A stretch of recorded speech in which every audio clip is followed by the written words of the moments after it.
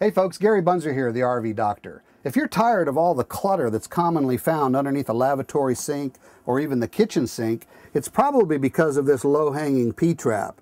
Now, traps are necessary because we want to keep the sewer gases from backing back out of the holding tank and coming up inside the coach.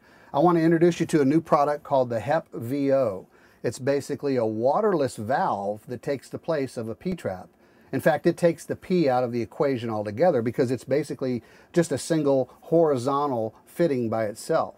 It's got an internal bladder that you see here that basically allows the water to flow through the valve but prohibits the gases from coming back up through the sewer system. It's a great way to gain a little more extra storage space below any lavatory sink or kitchen sink because it takes the place of the P-trap and you don't have that piece hanging down. So check it out at your RV dealer as soon as you can. It's called the RVO.